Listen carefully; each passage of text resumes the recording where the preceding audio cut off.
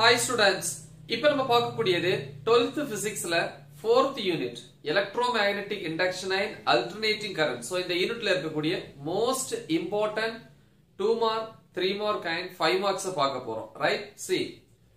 12th physics government school and matriculation school. So இது CBSE students இதை use பண்ணிக்கலாம். Then unit 4 electromagnetic induction and alternating current. சரியா? Most important 2, 3, 5 mark questions.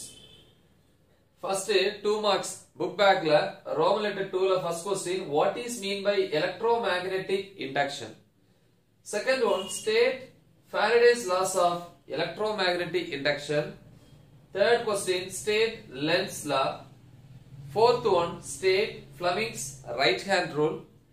Sixth question, mention the ways of producing induced EMF. 12th question, 6th க்கு அப்புறம் நம்ம 12th question தான் choose பண்ணியிருக்கோம். What are step up and step down transformers? 14th question, define RMS value of an alternating current. 17th question, what do you mean by resonant frequency? 18th question, define Q factor அல்லது quality factor அப்படின்னு சொல்லுவோம். 21, what are LC oscillations? அப்புறம் இன்சைட்ல வந்து ஒரு முக்கியமான ஒரு question இருக்கு, advantages of AC over DC. இல்ல advantages இருக்கு, disadvantages இருக்கு. 3 மார்க்ல கூட அது கேட்பாங்க.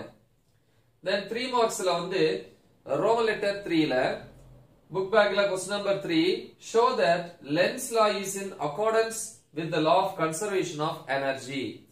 Question number 4, expression for motional EMF from Lorentz force. Question number 9, self-inductance of a long solenoid. Question number 10, energy stored in an inductor. Question number 18, various energy losses in a transformer. 23, expression for average power of AC over a cycle. Then question number 12. 12 வந்து இங்க வர நம்ம question விட்டுட்டேன், so அத இங்க எழுதிருக்கேன். முக்கியமான question. Question number 12, EMF by changing area enclosed by the coil. Right? So இது வந்து 3 marksல வந்து கேட்கக்கூடிய questions. So next நம்ம போகக்கூடியது வந்து பாத்தீங்கன்னா 5 mark question.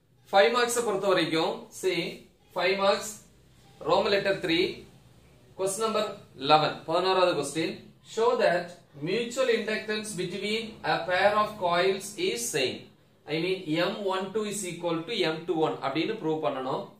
13th question, EMF induced by changing relative orientation of the coil. அதான் அந்த rotation அப்படினு சொல்லி இவட அந்த terms வரும். பெரிய ஹெட்டிங்கா இருக்கும், நான் அத ஷார்ட்டா எழுதி இருக்கேன். question number 13. அப்புறம் question number 15, working of a single phase AC generator. Okay. So the graph கரெக்ட்டா போடுங்க, டயகிராம் போடணும். 17th one, construction and working of transformer. 21, series RLC circuit. 25, prove that the total energy is conserved during LC oscillations. So இதுல ரொம்ப மோஸ்டா வந்து பாத்தீங்கன்னா ரொம்ப important அப்படினு பாத்தீங்கன்னா 13 சொல்லலாம், 15, 17, then 21. So இந்த நாலுமே ரொம்ப ரொம்ப முக்கியம். இனி அடுத்து நல்ல டாப் லெவல்ல இருக்கக்கூடிய ஸ்டூடண்ட்ஸ் அடிஷனல் क्वेश्चंस படிக்கணும்.